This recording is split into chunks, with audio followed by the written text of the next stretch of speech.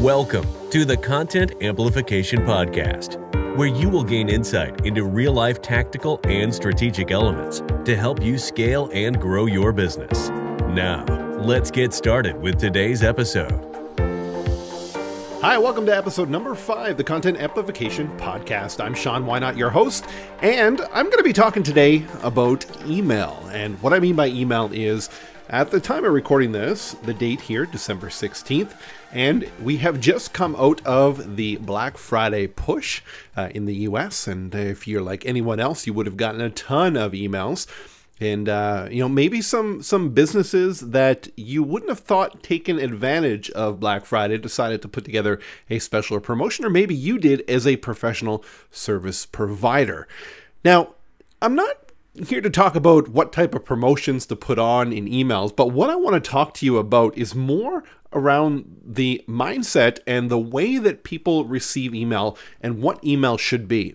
You know, email has evolved over the years as being the only means of digital communication, now to being a communication platform that everyone has an email account, or pretty much almost everyone. If you don't have an email account, I don't even know what planet you're on, but we're seeing a transition away from email as a main communication point. And what I mean by this is things like text messaging, messenger chat, other things like WhatsApp communication, messaging through Facebook, through Twitter, messaging through Instagram. People are turning to those platforms as primary communication points and less in the way of using email. Now, in your professional services business, as you are leveraging email, like email marketing, you need to change the way that you think about it. Think about email as a secondary means of communication. So, it's strongly suggested that you have something in your business to give away for free. So when somebody comes to your website and they aren't ready to commit by calling you or booking a consultation, there's something of value that's very focused to a pain point that they have. So if you're dealing in retirement, maybe you've got a checklist to self-audit your retirement, or maybe you published a book and you have that there for download ability for a couple chapters. And it doesn't matter what it is, but it has to be something that you're willing to give away for free. And we're going to have a whole episode on this topic about how to structure that and what's the best way. But the idea behind it is it needs to catch that person's attention. So think about it. Here's an example I use. It's not in the financial space, but it is in the space of a towards purchase. And by towards purchase, that's something that we want. So let's say you're in the mindset of you want to install a pool for your family.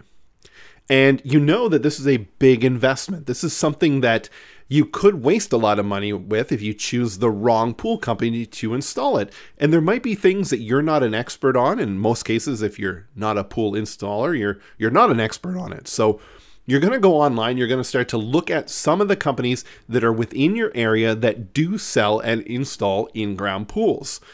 So you check out a couple of websites, and one of them you come across on the website while you're doing your researching phase has an opt-in. And it says, the ultimate guide to everything you need to know before making an informed pool purchase decision.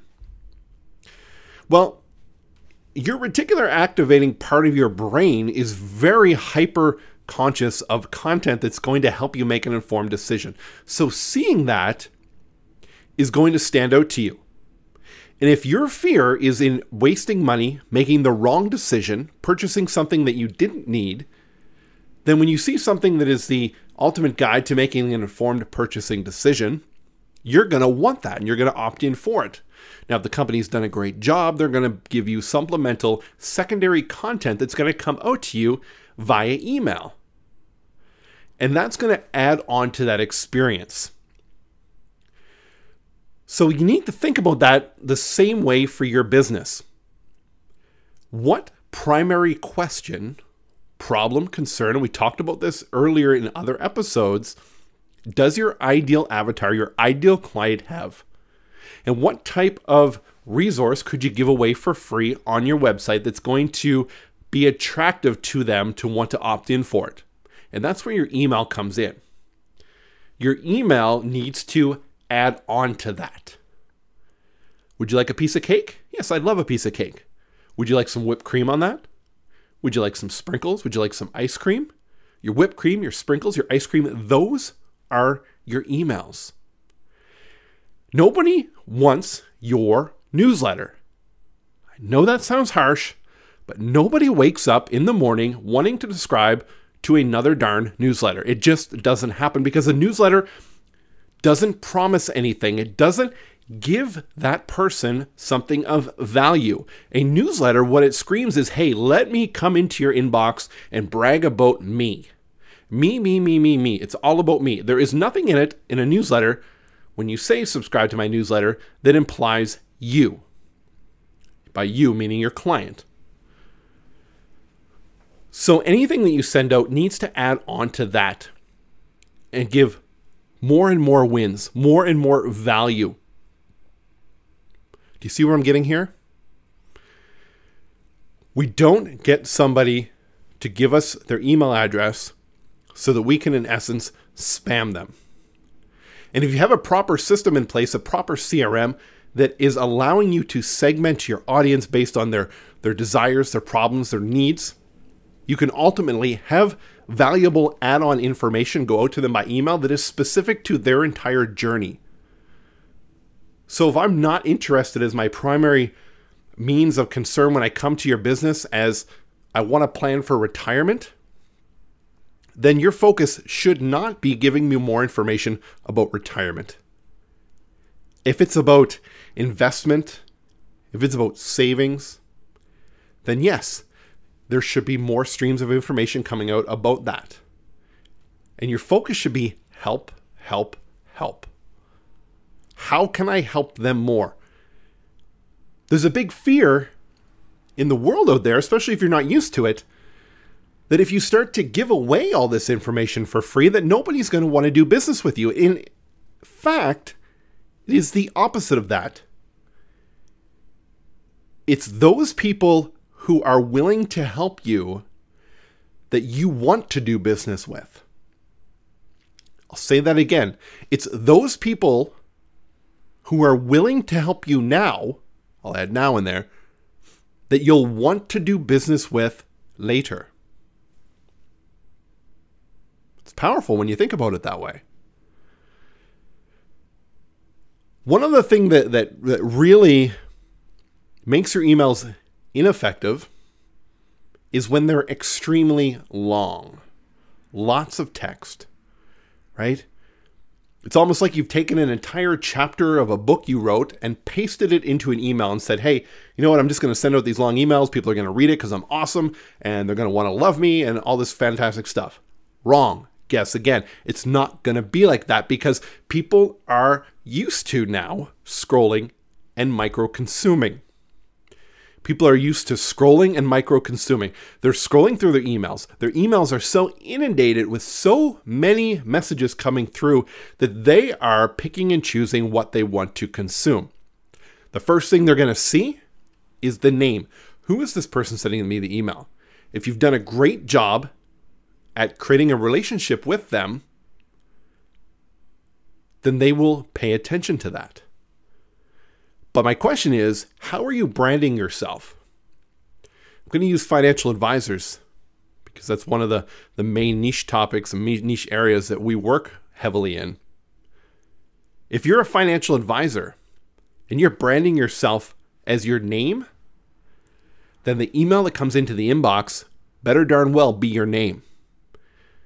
So if you're out presenting as, let's say myself as an example, if I was a financial advisor and I'm out doing a on the stage talk about, retirement planning, and people know me as Sean Wynot, the financial advisor, and they opt into my list to get more tips on retirement, the first email that comes in the box better not be ABC Financial because they've never made that mental connection between who you are and the company. And vice versa of that. If you're out branding as your company and your company brand, and you're new to the game, but people know the brand, then the name that comes into the inbox absolutely has to be visible as that brand because they're not going to associate who you are with it. So we get by the name. Next, we go into that subject line, right? We've got the first main title of the email. That needs to catch the attention of the person that's scrolling. If the subject line, if people can't get past the subject line of your email, what's in your email doesn't exist. You might as well just be sending a blank email, because if they skim over it, delete it, mark it as spam, it doesn't exist. And now we've got subtext that we can put in there, which is a secondary email. Most emails have the ability to show 2 lines of text. You've got your main title, which is your subject, and then you got your secondary line. The idea is the main title, the main subject is to catch the attention. The second one is to talk about briefly, very briefly, it's just only 1 line of text, a bit more about what is an email. If your email CRM system allows you to fill that in, fill it in. Otherwise, it's going to try to pull whatever the first line of text is from your email and put it in there, which in most cases is not what you want them to see. And now we get into the main email. Once they click to open it, here's what their brain's doing. Your brain is always looking to survive, to burn as fewer calories as possible. When you make somebody think, when you make somebody have to process information that's very heavy, all text, very heavy, your brain says, this is going to take a lot of energy to read this. This is going to take a lot of calories to burn. I don't want to do it. But if it's broken up in text chunks, no more than 3 lines, bullet points, right? If they have to scroll with their thumb on their phone more than 3 times, your email is too long. It's far better to send smaller bits of email chunks than it is one long email. Breaking it up with images. Don't have a lot of images, your text to image ratio is going to hurt your spam rating. And a lot of spam filters are going to pick up on that if you have more images than you do text.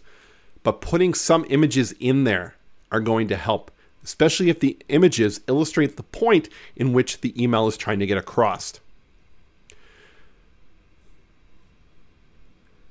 If you have any kind of call to action, it should appear at least 3 times in that email. Once somewhere before they scroll, then at least 2/3 of the way down, and then I also recommend in the sub signature, like the postscript part of the PS part of the email, to have it in there. And you get into more advanced email marketing, you're going to get into split testing and figure out which call to action they're going to click on, right? They should all go to the same call to action, but the way that you show it should be different. You should word it differently, talk about it differently. Maybe sometimes it's a button, maybe sometimes it's a hyperlink text. And you can really narrow it down to see what your audience is more susceptible to click on, and then do more of that. So just to summarize, email, not your primary means of communication. Once you've got in a relationship with somebody, by all means, it's a great way to communicate back and forth.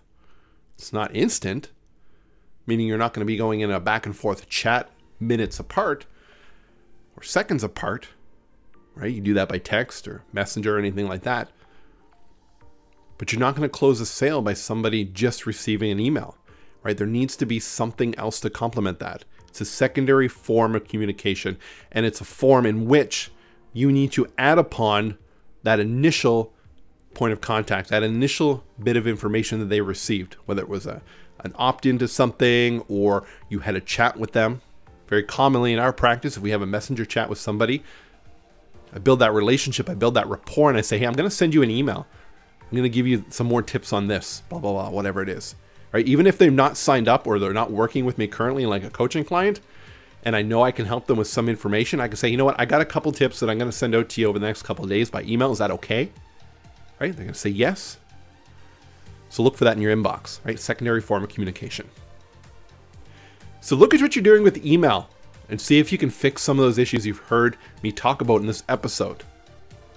Go back, listen to them again, take notes. I know I talked about a lot in this episode. But if you can narrow down and streamline and get a better focus on your email marketing, you're going to start to grow your business incrementally, step by step by step. Hopefully that was helpful. Thanks for listening. Thanks for listening to the Content Amplification Podcast. If you have questions about how you can amplify your content strategy, go to amplifymycontent.com.